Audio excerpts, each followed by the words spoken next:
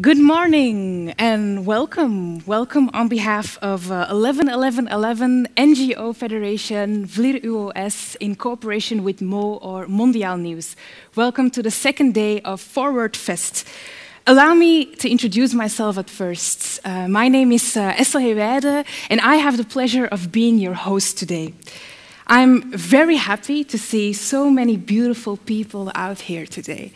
In this building, we will welcome all different kinds of interesting individuals, people from NGOs, administrations and cabinets, fourth pillar organizations, students, professors, journalists, and the list could go on and on and on.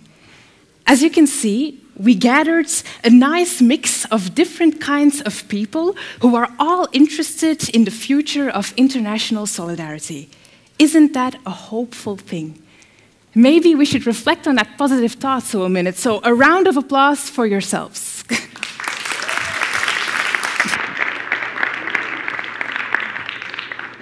Well, you won't be the only ones participating today, because the entire program in this room will be live-streamed for our international contacts worldwide. As you can see, this event itself is also organized with the future in mind. For example, we don't let people fly over from abroad, we just call them in online. The sandwiches that you will order later on today, they are vegan, and we chose for the KVS because they have an international perspective and state of mind. Yesterday was the first day of Forward Fest, so let's have a closer look at what has been discussed. Therefore, I'd like to invite a few people on the stage who followed yesterday's program very closely. So please welcome them with an applause. Jago Kasolowski, Naima Sherkawi, Tana Dan, and Kifli Worku.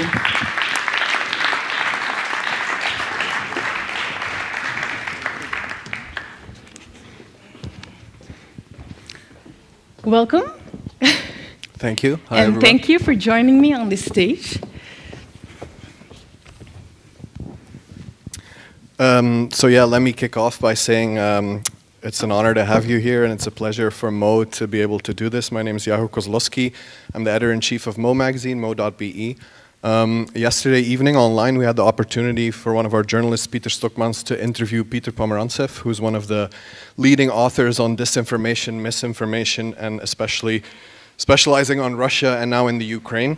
It was a very interesting conversation, and I'm here to summarize this. It's a bit weird that I'm kicking off because it was the last event of the day. But there's one phrase that really stuck with me that I think is very interesting for everyone, and it was when Peter said during the interview that in a way, it's up to progressive people, progressive organizations, people who put values such as solidarity on the forefront. It is up to them to reinvent the language that they use, because we see that reactionary forces have incorporated the language of liberalism, have incorporated the language of capitalism, and have incorporated the language of democracy. And he gave a great example, which is that people who, how do I phrase this? People who want to get rid of certain people in our country because of the color of their skin or the origin of their country, they don't say it like I'm saying it right now. You know, they take liberal values such as human rights, protection of women, and they use that as an alibi for this. And I thought it was very crucial to kind of take back the narrative and take back these terms and maybe find a new language that isn't corrupted yet. But I'll keep it at that, and yeah, sorry for kicking it off there. No, I think, thank you. The others are all at ease right now, so thank you very much. Who would like to continue? So you can briefly introduce yourself, tell us which session you followed yesterday, and if there are any ideas worth remembering or statements that you've heard yesterday. Let me start. Thank you, and with me this day, and thank you, audience, and thank you having me this. My name is Kifli Worku, and I'm a PhD student at KVS, and I have attended a session yesterday in the afternoon, decolonization, feminism, and climate change. What issues interesting for me? The panelists were activists and researchers, as well as the feminists. So I'm honored to be attend the session, and which broaden my understanding from different spectrums. And what is more interesting for me, what should we decolonize, why decolonize, and how decolonize. Maybe later on I will highlight on the issues I've had more interested and which issue should be decolonized, why decolonize, and how should be decolonized in order to arrive at the social changes and international solidarity. What social changes and how international solidarity became arrive, having in mind the environment. To me, environment is not the ecosystems rather than humans and non-humans environment around on the planet. So I will be highlight later on. Thank you. Thank you very much. You'd like to continue? Okay. Is that okay, Naima? Yes. Okay. So welcome everyone. My name is Tama Daan, and I've been working for a couple of months now for 1111 as a campaign manager. So, and yesterday afternoon I had the honor to follow the session, the White Savior Industry Complex. And I must say it was quite interesting. There was a lot of feeding ground for us, for a fruitful debate, and it absolutely invited us to look into the mirror. We were absolutely challenged to look at ourselves and questioning ourselves as an NGO sector. We talked about White Savior Complex and how dangerous it is for the international communities and how we need to take a step forwards to overcome this. But the first insight, and it was absolutely an eye-opener, to be honest, for myself too, is that the definition of white savior, it doesn't exclusively refer to white people. So they just told us that, no, it can include all people, no matter your skin or origin. It's just all the people that aligns with the ideology of white supremacy or whiteness. So that was kind of an interesting insight. And then besides that, we also discussed a lot about the term of white savior itself, because we noticed that it includes a kind of accusation towards white people, and it made them quite uncomfortable, of course. But it's absolutely necessary, and this is also the place, a safe space, to feel ourselves uncomfortable. And we also try to find some kind of alternatives for this term, such as human saviorism, or why couldn't we just simply talk about saviorism? But then there is the risk of acting, colorblind and neglecting history, if you use this kind of terms. So we concluded more or less that it's important that you just tell the truth and that you realize that you're made of history and that you need to be conscious about the negative impact of that history. And then finally, to conclude, because yes, there were a lot of interesting insights that I would like to share, but that's the theme of No White Savior. They absolutely used a sentence that I really liked, and it's about this one. If you work together with international communities, like we all do in our daily work, we should start walking together with the communities. And it means a lot if you have a deeper look into the framework on how your partnerships are built and how you set up projects. So we also concluded that community ownership is key. So we need to reflect on the way we walk in, our attitude that we bring on the table. It should be ethical, it should be conscious, it should be bottom-up, the way we work, and based on equality. And then the most important thing is that it's not about our intention or our intention. It's not about us, our sector. It's about the impact that we need to realize on the long term together with those communities. So. Thank you very much for sharing. Naima, last but not least. Thank you. So I'm Naima Sharkawi. I also work for 1111 as a director of the policy department.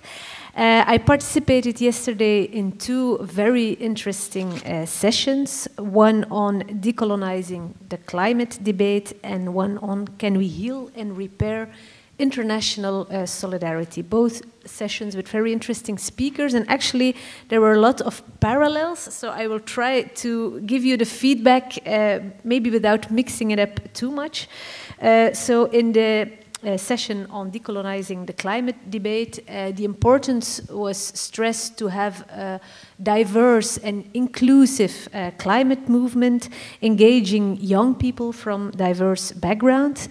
And it was recognized that the first steps in decolonizing the climate movement were being set. It's on the rails, but we'll still have a long way to go. There are some successes. For example, loss and damage. This principle is put higher on the agenda thanks to the pressure of climate activists, mostly from what we call, or what can be called, the Global South, organizations like MAPA. That's for most affected people and areas, have played a crucial role in there. And I will maybe now take a little jump to the other session, where it was very much stressed that in the movement for international solidarity, and I think also for climate justice, which is part of it, it's very important not only to have participation of organizations from all the countries in the world, especially for people, from people most affected, but to give also, or to let the leadership by these organizations and groups, and from this way also question the power relations within our movement's self, and take a more humble place maybe as organizations from the West. Another thing that was said in the first session was public pressure matters. And I think it's very important to remind us that from time to time it really matters to keep on engaging us in public pressure, because the policymakers, of course, they know that there is a climate crisis. And we also know now that when necessary, when there is a political will, well, there is money to take measures. So what is really necessary is the political will. And to have this public pressure matters on different levels. Of course, we have to engage on the international level, the UN level. It's not perfect, but it's still important, and it's more important to try to make it better rather than to forget about it. But also not expect everything from this international level, and engage very much on the national and local levels, where in the end these policies have to be implemented and these choices have to be made. Then I go further with the second session, Can We Heal and Repair International Solidarity?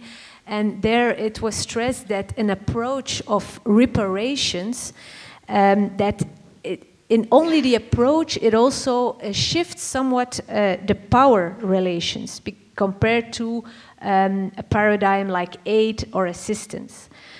Because if you start from the principle that you have to repair something that you have broken, it's not up to you to determine what the other party has to do with the money you have to pay, for example. So you come in another mindset where, for example, the role of local elites, the problems like corruption that may exist and that are important, it's less central to be preoccupied with that from a Western perspective. And you really have to trust on local CSOs, local people, to hold their elites accountable rather than mixing up your responsibility with their role, or hiding or evading your responsibility with that as an excuse.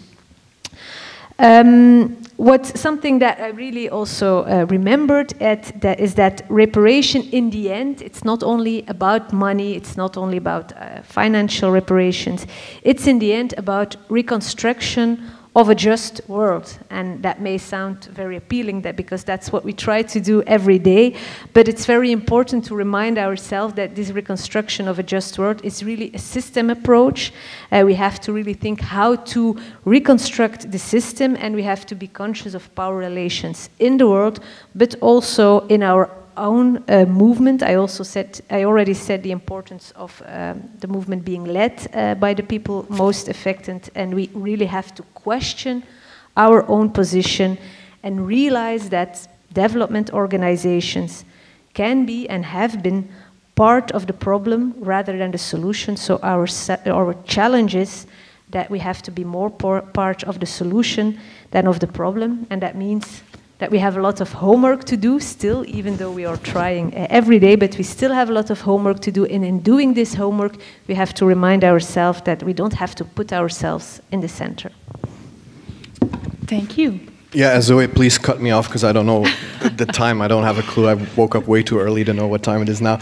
I'm so happy to hear from three of my co-speakers here the facts about transferring power, transferring means, transferring responsibility.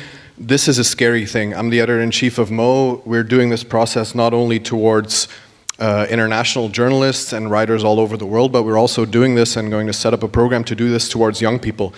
This is scary because you're letting go power, you're letting go decision making. This is a really scary thing, but I wanted to give an example to emphasize the opportunities that this gives. So recently on Mo.be we published a very large interview about disinformation with a Russian journalist called Olga Yurkova, who basically gives deep insight, great information on this. We decided this information is too valuable to only be published in Dutch and reach Flemish readers, Dutch readers across the world. So we decided to translate it into Russian and Ukrainian and publish that on our website. 1 week later, so the article is read in Russia and Ukraine all over the world. 1 week later, our website is attacked from a Russian IP address in St. Petersburg, which is an accent because that's where their troll factory is. So if the Russians are watching, we found out it was you. It wasn't high on the to-do list, I think, of that agency because it wasn't a very professional attack. But I just want to show that if there's one proof of our work having impact, I would say it's the kleptocrats and the people around Putin trying to silence us. So I just want to give that as, because it's really scary for people in power to do this, because in the end, you're still responsible for the freedom that you give to other people, and the responsibility, also something we should question maybe. But it offers a lot of opportunities to do your job, our job, better. Thank you very much. Maybe 1 minute. You said, okay, well, one extra thing? Okay, that's fine. Yeah, I mean, in relation to the other co-speakers, should be, that I highlight decolonization. One thing should be decolonize neology itself and decolonize legal personality and the justice system itself.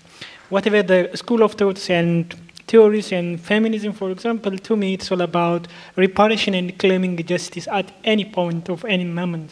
For example, it's true that authoritarian and hypocrisy governments should be accountable for war weapons and which deplete the environment, both human and non-human environment, and it also causes for damages for the victims, for women, and which is the artificial equality gorge between men and women. So therefore, the neology should be deconstructed and decolonized first. How, for example, the nature itself should be legal personality for trees, for oceans, for lakes, for rivers, for animals, for mountains should be claimed for legal personality. In issuing legal personality for the environment, the justice system should be reformed in order to repatriate the environment, like because of their issued legal personality. If human environment damages the physical and non-physical environment, should be accountable and get the justice in front of court that begins with decolonize the neology itself and artificially gorge between even. In fact, I disagree with the demarcation between global north and global south because there is a neology behind. For example, in the community where I grew up in a very rural and very remote areas, women are the sign of peace and the wisdoms and the wise thinkers, and they have a neology behind difficulties, how to cope up with the environment.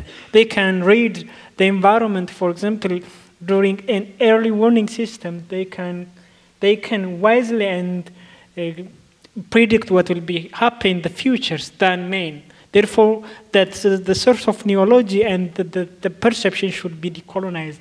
There should be that realized. So policymakers and NGOs and development partners should be take the point for the policy agenda to arrive 5 pieces of SDGs: people, planet, prosperity, and so forth, and to realize that the co-productions and co-design, co-implementation, and co-evaluation system should be arrived.